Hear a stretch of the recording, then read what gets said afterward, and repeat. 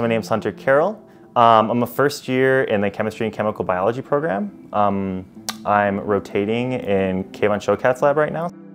When I first spoke to Kayvon, in the summer, about a summer rotation, he pitched this project to me as like this super exciting way to essentially drug these undruggable or generally undruggable proteins and targets. And so there's a specific molecule we're working on, and we basically want to attach another chemical group that's going to allow us to then target these proteins before they're even made, right? And so we want to basically inhibit the translation of them as mRNA into protein, so that these targets that we've, never been able to drug before in a disease setting or even just any setting in general, we can go ahead and eliminate those targets to then help alleviate those diseases.